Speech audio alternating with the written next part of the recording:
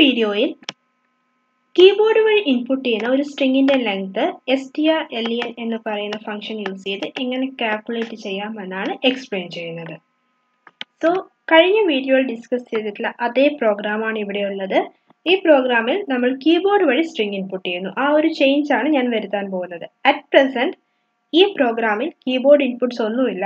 നമ്മൾ today is Friday എന്ന് പറയുന്ന സ്ട്രിങ്ങിനെ ഒരു അറയിലേക്ക് സ്റ്റോർ ചെയ്ത് വെക്കുന്നു.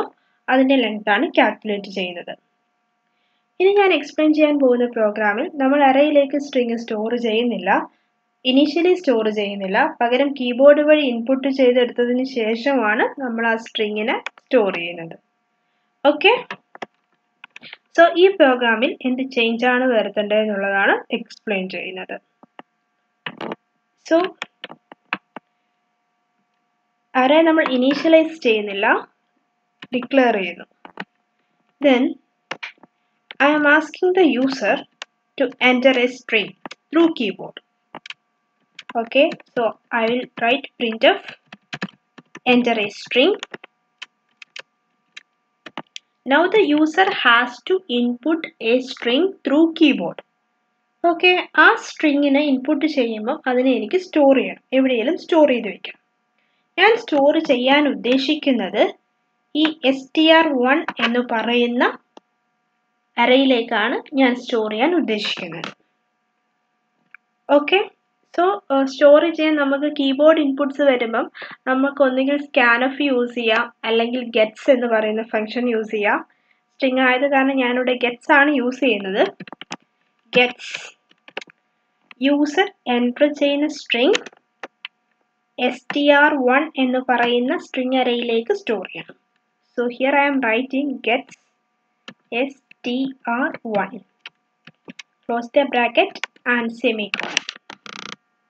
Okay, now as usual I am writing a statement to calculate the length of the string, then I am printing the length.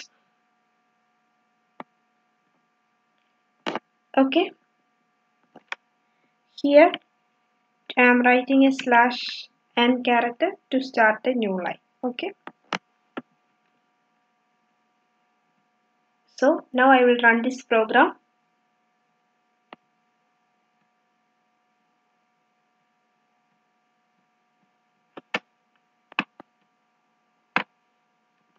I am compiling.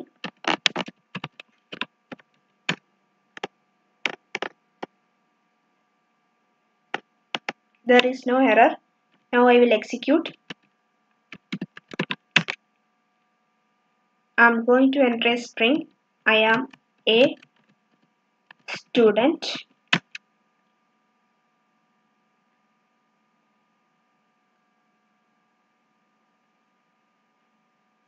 I got the string size as 13. Okay, see here. I got the output here. Now let us cross check. Starting from I, how many characters are there? Including these two white spaces. One white space is here and one more white space is here. Okay,